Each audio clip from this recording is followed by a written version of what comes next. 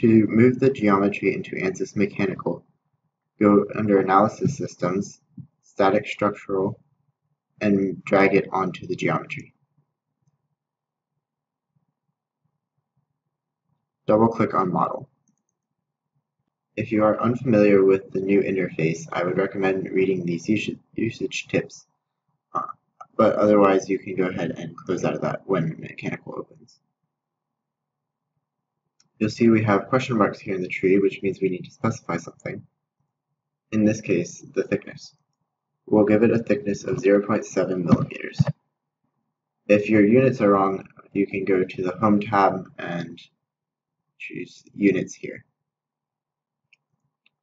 We'll also specify the offset type as top because our CT scan captured the outer surface of the rat femur.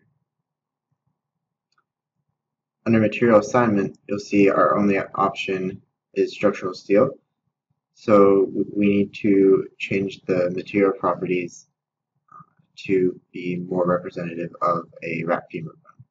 So let's go back to Workbench and double-click on Engineering Data.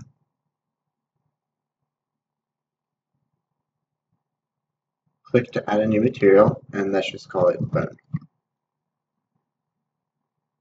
We only need isotropic elasticity for this problem, so drag it onto bone, and then enter the values from the problem specification.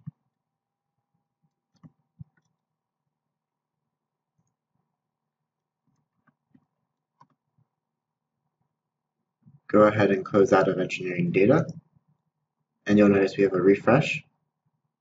Right-click and refresh to get the material in, and then double-click to go back into Mechanical.